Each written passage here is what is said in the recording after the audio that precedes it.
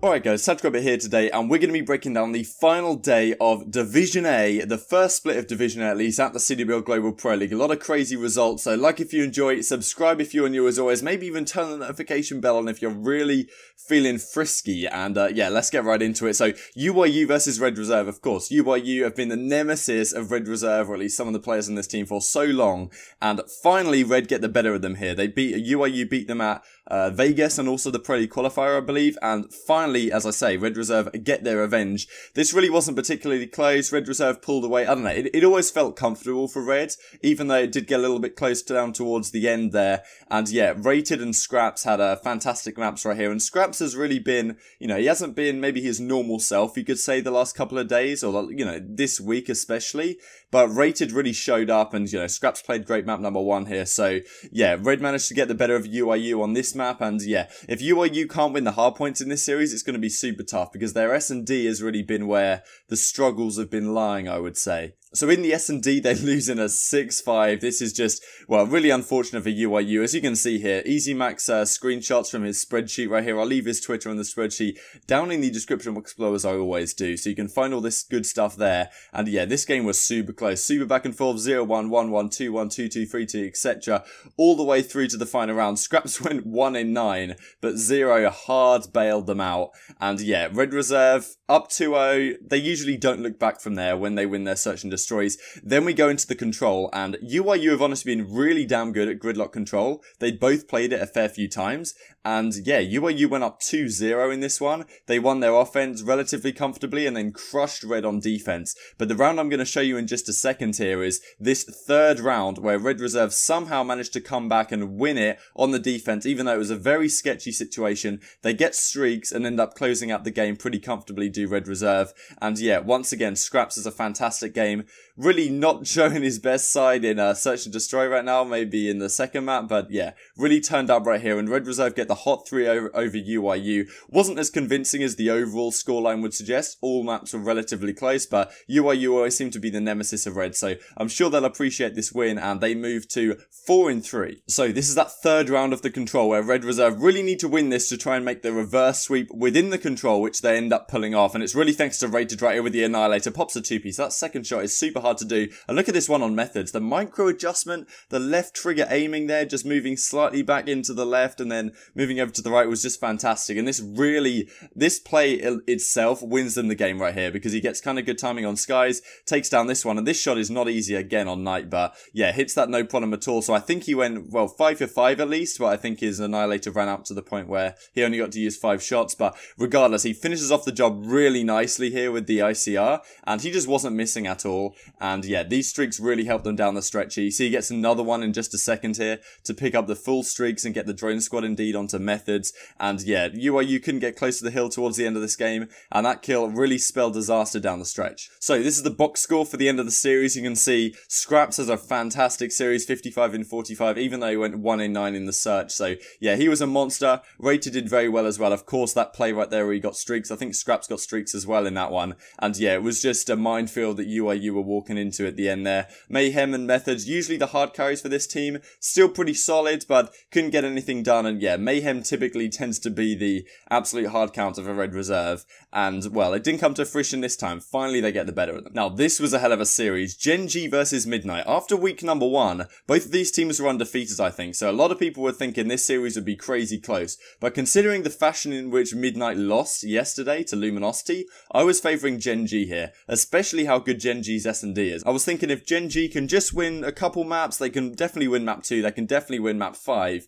and I thought that's how it would go down, probably. But Midnight win 3-1, and it's very rare that Midnight go up early in a hardpoint. They got battered yesterday on frequency hardpoint by Luminosity, which is usually one of their pretty good ones, but then again, Luminosity are unreal on the map, and we'll talk about that more in a few minutes time right here. But yeah, Gen G 250-123 map number 1. Of course, Gen G are used to losing map 1s. They didn't yesterday against OpTic OpTic Gaming, but they were only in the lead after the very first hill, and Midnight really ran away with it from there. They looked much better today, and it was really off the back of Brack and Envoy just turning up big time, because these guys had really tough series the last couple of days, and well, look at the slaying right here. You're not going to lose a game when that's the slaying. Map number 2, of course, Genji just come out and smoke Midnight 6-1 on Gridlock. They are just unbelievable in search. I think they have 4 of the top 5 S&D KDs right now, so Spacely is the only player outside of the top 5 S&D KDs. All the other 4 are in there somewhere, and Maniac has really been having a hard time in respawn lately, as we'll see in a second,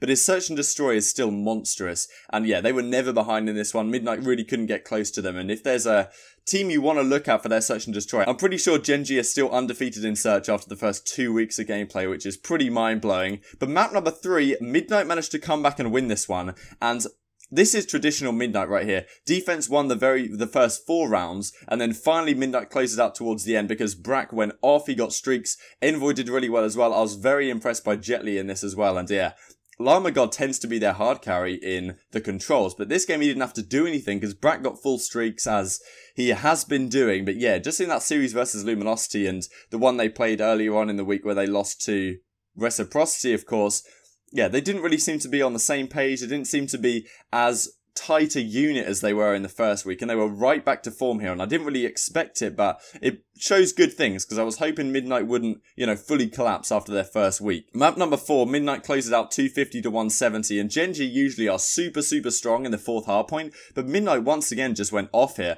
Llama God didn't take over map 3 control, really took over on this map, and yeah, show a clip of this in just a second. So a very interesting scenario. Genji lose their perfect record, and it's Midnight of all teams, after having a tough week of losing to Reciprocity, and they lost to Luminosity, got completely smoked. Beating Genji was a big surprise to me. If this had gone map 5, well, I think we know what would have happened, but very impressive for Midnight to win all 3 respawns against a team as talented and as good right now as Genji. So this is the final minute here. This is where Llama God really goes off in this map 4 hardpoint, and yeah, he's really close to streaks. He's trying to hold down the front, putting shots into Maniac, and yeah, Maniac for some reason, he takes on Havoc as well. That's a really big gunfight. That gets some streaks, but Maniac has really been struggling in the respawns, and I don't quite understand it, because he always seems to be going off in the searches, and whenever he pulls an Annihilator out, he doesn't miss. But the fact that he's been consistently negative in the hardpoints, especially over the last week, is somewhat surprising to me, and Genji's, his teammates have bailed him out,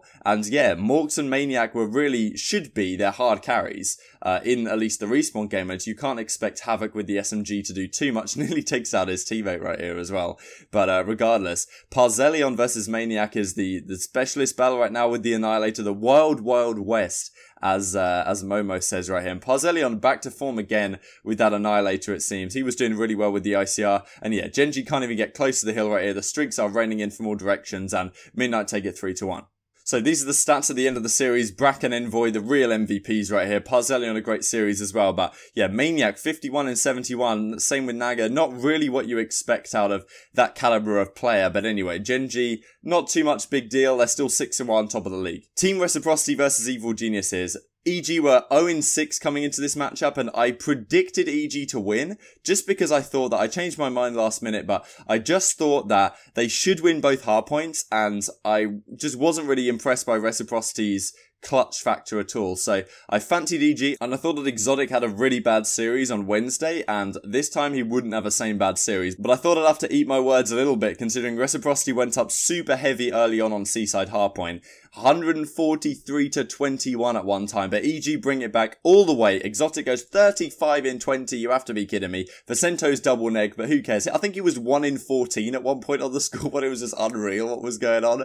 But anyway, Reciprocity throw it away, and Jesus, man, Dent has a good game, but they can never get on the same page at the same time, and when EG starts snowballing, Reciprocity just stagger so hard. They send people in, there's no trades. It's just woeful to watch their hardpoint right now, and that's why I favoured EG to win both of them. And yeah, they come back and win this one 250 to 224. Seaside hardpoints, those comebacks kind of happen, but still pretty tragic. Map number 2, Reciprocity just 6-0'd EG. Like, their search and destroy EGs is so bad, it's mind-blowing. They do the same stupid things every single round. They don't get any trades. Reciprocity just demolished them off the map in this search and destroy, and I was like, damn, like, if they're getting wrecked that badly, like, this is probably going to go to a map 5, and then there's no chance EG win, right? But yeah, as it turns out, EG managed to win the next 2, even after coming back off the back of a 6-0, it's crazy. They just 3-0'd them in the control. Relatively convincing as well here. Exotic once again, 17 and 12. Felony went off as well, and yeah, relatively convincing from EG. They had a couple close rounds to start with, but that's the thing. Once you get on the defense and you've got a lot of lives left, it's just too easy once you got specialists rolling with as well. So Reciprocity really after the first 2 rounds didn't have much chance. Map number 4, EG closed it out in convincing fashion right here. Exotic, 32 in 15, man. Facento had a fantastic map as well. He got full streaks early on. I'll show you a clip in just a second here from, well, Goonjar and Exotic going off towards the end of this game. And, well, we can see how Reciprocity just stagger so hard. And from beating Midnight and LG, Reciprocity lose all their other series. And, well, a lot of people, including me, coming into the league wouldn't have expected this. But I really don't think they're a good team right now. I think their hardpoint and their control is really challenging, and if they can't win a single map of them against EG, the 0-6 team in the league, then you've got real problems. So this is the final minute of that match. We've got Goonjar here with the Tempest, and oh my word, like, Shawnee gets so unlucky right there, the way it spreads all throughout them. And yeah, Zed gets taken down in a second in this corner here because Royalty shoots him in the back. But look at this rotation here over towards the new one. Facento's going to get caught off guard. Felony does well to try and trade, but look at this from Exotic. Okay, he gets a 2-piece with the War Machine. Look at the spawns from Reciprocity. They still spawn in the back at the new hill, and look at this, he pops out another War Machine bullet, and in just a second here he's going to get another 2-piece with it, which is just woeful. How have they not put on Flak Jacket? They literally just died to Exotic, I think, and the fact that they haven't put it on is just mind-blowing to me. They still have the favourable spawns to Reciprocity in the back, and Exotic is super close to streaks here. He's telling his teammates to bait for him. He wants someone to go first. He's like, Facento, go bait for me. Facento dies. He gets his other teammate to go bait for him in just a second as well. Here comes his boy. And yeah, Royalty does kind of well. Zotic is trying to get kill streaks as much as he can. Everyone is flying in front of him, and Exotic decides, okay, fine, I'll do it myself. Pops the 2-piece, as Maven said yesterday. There's the 3rd. Full streaks. And yeah, that really spelled the end there for Reciprocity, and just woeful. So this is the final series score. Dens gets an honourable MVP, but yeah, Exotic, no questions asked, was the MVP of that series. Dominated both hardpoints on their way to the victory. So now this was an interesting series. OpTic versus LG, and well, surprising to a lot of people, but OG come out really hot. They got up 2-0 in the series. LG looking a little bit shaky on this first Hacienda hardpoint. And, well, even though Gunless goes 31 in 26, doesn't matter when all these cylinders are firing on the side of OpTic. Of course, they still have ZooMaa. It's not the dashy OpTic, but, yeah, we can talk about that more in probably some content that I make this weekend. Karma has a great map as well. OpTic closes out pretty comfortably, to be honest. It always felt like they were in control. Map 2, 6-3 OpTic. OpTic Search and Destroy looking really good here on Gridlock. And LG, yeah, they made a couple of questionable plays. John did well he won like a 1v3 at one of the points, but it doesn't work out down the line. Classic has a pretty bad map, and yeah, OpTic looking really strong in this one. The specialist use was very good towards the end, but then things turn around against them, and LG win the control 3-1. Gunless just goes off, 24 in 14, not surprised at all. And yeah, defense once again winning it. Considering Luminosity had defense the first round, you know, it seems favourable that they should win down the line, especially when specialists come into play. And one thing that EasyMac was telling me yesterday, that on Gridlock control, it may feel to some of you guys that the attackers have a very good chance, considering they basically get a point for free. But still, about 58% of rounds on Gridlock are won by the defense. And if it's 58% on Gridlock, and it always comes down to that B objective, like imagine what it is on Seaside. I can't wait to get the stats on that. But yeah, LG win this control, and then going into map number 4, they actually really convincingly dispatch of OpTic. Now, I don't know why OpTic elected to play frequency, because Luminosity have been so good on it the last few days, and the fact that OpTic Gaming decided to challenge them here is very questionable. John always seems to go off on this map. Slacked has been doing really well as well lately. Like, look at that scoreboard at the bottom. Can you believe what you're seeing? Slacked is 34 in 15.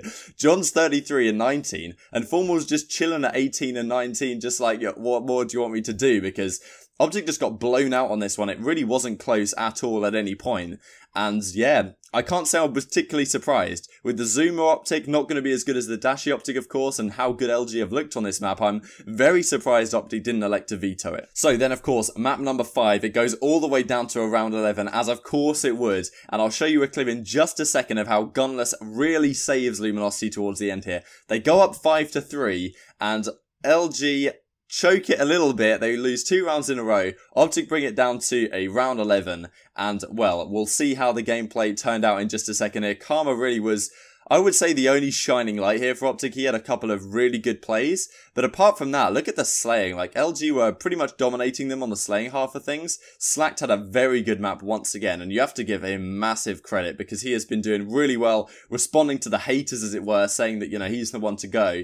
And, well, on this form, you cannot say that at all. And I wonder if you guys think that LG still need a change, because I might make an entirely separate video on that, whether LG should still consider one, even though they've been doing much better. They won this series, they reverse swept OpTic right here, but there's so much talent on the market that it's arguable that a change could still be beneficial. So Gunless gets this 2-piece over towards this lower side. Former Gills one off bomb, Crim6 closes him out. So it's now all on Gunless, and he's 100 off a lightning right here. And with 18 seconds left, there's no chance he's going to be able to defuse. He catches Crim6 checking for the defuse here. And I think that's kind of questionable from Crim6 to check the bomb like that. You're effectively just feeding streaks, and Scump does the same thing, just flying out. He manages to get away over towards the bomb, and Gunless closes him out with that pistol right there. He gets full streaks off that. He's using the strike for some reason rather than the Mozu. But regardless, Slacked is over here towards mid. And this is when Gunless had already called in the Sniper's Nest. So Gunless already calls in the Sniper's Nest. These guys are really risking it right now on OpTic Gaming to try and push out here. But they don't have another choice because they can't go and just plant a bomb like you would normally expect, because the Sniper's Nest of Gunless is going to take them down. And that's why you can see TJ on New map number 4. He pushes all the way into the back with the bomb because, well, they have to kill the guys on Luminosity because they can't risk planting, or the Sniper's Nest is just going to take him down because both bombs are outside. So he gets killed by the Sniper's Nest, and now it's all on OpTic to try and push the rest out the back. And yeah, Crim6 got caught off guard by my man Gunless sitting all the way in the corner. Slack loses a gunfight here to Scump in just a second, but Formal closes it out from behind, and that spells the end of the series. Those streaks from Gunless were just like, they clutched up super huge getting those ones. Arguable that maybe OpTic made a couple of mistakes in checking the bomb overly aggressively there, but I guess they couldn't really do too much about it. Gunless is just that guy. They win 3-2. So this is the box score finally at the end of the series here. Crim6 is a pretty good time of things, but Gunless, John and Slacked going off. Slacked, man, you have to give this guy credit. 92 in 66 over the entirety of the series. Really good in that second hardpoint, and especially the final S&D as well. Really clutched up when his team needed him. So yeah, you have to give him credit. So these are the final standings after the first split of Division A. The first 2 weeks of gameplay. Gen.G at 6-1. Midnight just behind them at 5-2. Then you've got OpTic and Red Reserve. Pretty impressive from OpTic considering, of course, they've had a substitute. UYU, Luminosity, who really came back nicely with this 3-1 week. And Reciprocity and Evil Geniuses, who have shown glimpses of brilliance, but you know, nothing spectacular yet. Reciprocity are just such an up and down team. It's super hard to call right now. Let's go on to Division B, what it's looking like. So this is starting Monday. So the first matches are Heretics versus E United and Envy versus 100 Thieves on the Monday. And this is the division. So these are all the teams. This should be more top heavy, maybe easier to predict, but you know, Vamos Heretics, who the hell knows? So anyway, like if you enjoyed, subscribe if you're new. Thank you guys so much for watching as always, and I'll see you next time.